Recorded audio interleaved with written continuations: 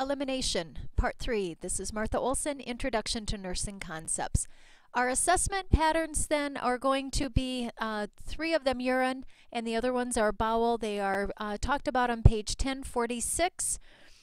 A lot of these will be things that you are aware of already. Incontinency, there are several types of urinary incontinence.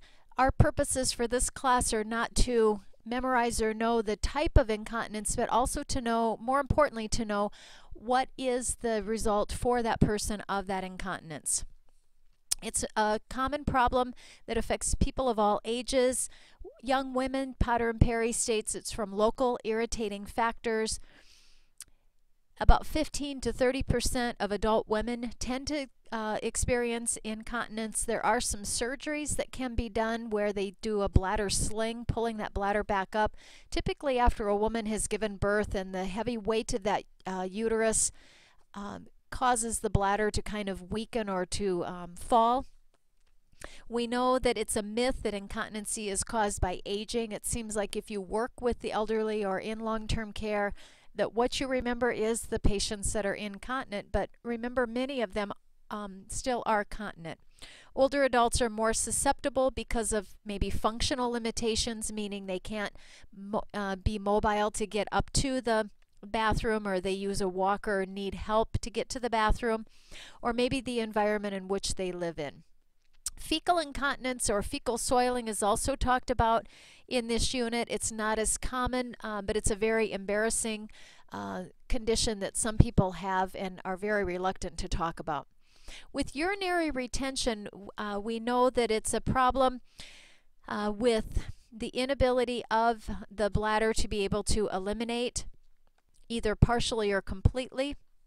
On page 1046 in Potter and Perry, it talks about urinary retention with overflow, and that's where that pressure builds up until the sphincter opens just a little bit and lets some of the urine out. And then when it relaxes just enough because there's not as much pressure on it, it tightens again, causing then that pressure to build up. Where that comes into problems is for a patient that you may be thinking they're incontinent and you change their wet attends several times throughout the day, but yet they're confused. A patient I had several years ago, older man that was just so confused, and I was assessing him, trying to figure out what was making him confused. The doctor came in and palpated his bladder and said, well, here's the problem. He is full of urine. And I said, well, he can't be because we've changed him 3 or 4 times today in his wet attends. So we did the bladder scan, found out that he had over 1,000 cc's of urine in that bladder, and that's what was causing, his restlessness. So my word to you is, with urinary retention, don't be afraid to do a bladder scan. You don't have to have a physician's order. It's non-invasive. There's no charge for that. Before you call, or if you have questions about maybe a patient that is being kind of restless or not acting like themselves, even if they are having overflow urine and you think that they're just incontinent. Some of our other problems that can be led to from urinary retention are bacteremia or bacteria in the urine, or a urosepsis where there's bacteria in the bloodstream from that urinary source. As we look again at that retention, remember to be assessing and palpating that bladder, doing the bladder scan so that we can identify that before it becomes a problem. In critical thinking, now that we've talked about urinary incontinency and urinary retention, the question I would throw out to you to think about or talk with your friends about is, which one is more serious, urinary incontinence or urinary retention? And have a reason why. Our urinary tract infection is fairly common. We see that in the hospital. We see this in the clinic. It's more common in women because of that short urethra that they have that allows the bacteria to come from the outside and get up into that bladder. Causes are decrease in hand washing, perhaps wiping back to front, and we see that most common in 2-year-olds and then in some of our patients that require perineal care from the nursing staff. 2-year-olds because they want to wipe themselves for the first time and they wipe from the back to the front. And then we also have the pericare in the long-term care or home health that's not performed correctly, and the E. coli from the rectal area then are being brought forward into the short urethra. Sexual intercourse is the other time we see urinary tract infections increase, and that is where good education for these young women is very important, because they need to know that they need to void before sex and after to flush the germs and bacteria from that area out of their body. So as a nurse, a lot of these we can prevent through education, through correct technique with perineal care and hand washing and such things like that. We know that urinary tract infections, if they are acquired in the hospital, they are not being paid for by Medicare or Medicaid since 2008. And that's because they said they could have been prevented. And so looking at dollars and cents wise, we really need to do a good job of preventing urinary tract infections. We oftentimes get a UA on admission just to prove or show that they came in with that urinary tract infection, that we didn't cause that. It's the most common healthcare acquired infection. 80%, according to Potter and Perry, are from indwelling catheters, with 1 million UTIs in the U.S. each year. In the book, it talks about the catheter-associated UTI. We will be learning how to put in indwelling catheters, and we know that doing that with correct technique is going to be vital so that we are not causing these catheter-associated UTIs that can cost anywhere from $600 to $2,800 to treat. They cause longer hospitalization. There is morbidity and mortality associated with the UTI, and also the cost due to longer hospital stays. So we've got to get very vigilant at preventing them. The signs and symptoms of UTI, the dysuria and urgency are sometimes the first things that a woman will notice. But one comment that I would like to make as you look at this list is that many of your elderly do not exhibit these typical signs and symptoms. In the elderly, they may just have the mental confusion, and a good nurse in long-term care will call and ask the doctor, can we send a UA down to check for a UTI? Mabel's more confused than she's been, and we just wondered if she's having a UTI. They don't run fevers. They will not complain of urgency or frequency. And so we need to kind of be aware of changes maybe for the elderly in identifying a UTI. On page 1046, these are listed. Any untreated UTI, we know E. coli from the colon is most common. The bacteria in the urine can ascend up to the kidney, causing a glomerulitis. And then if it gets into the bloodstream, it would be called then a urosepsis, all very serious conditions. Our 8th edition has the new Bristol stool scale. It lists the type of stool or BM that a person has on a scale of 1 to 7. Diarrhea then is one of our elimination things that we need to talk about, because it is very common and it can be very serious, especially for the very young, this very small child, and the elderly. When we look at the loss of a fluid and electrolytes, that's really our main concern with dehydration, because when that is flowing out of the body, it's pulling potassium and a lot of our electrolytes with that can then cause that overwhelming fluid and electrolyte change in the body that can then cause all kinds of problems like telemetry or cardiac changes, muscle weakness or muscle cramping due to all that. When we look at diarrhea, we know the causes can be many. Antibiotic use, because it disrupts that normal E. coli or that normal flora in the bowel. Enteral nutrition, and we'll be talking about that. That's your tube feedings that we give people, and it runs in too quick, it's too rich, and their body can't handle it.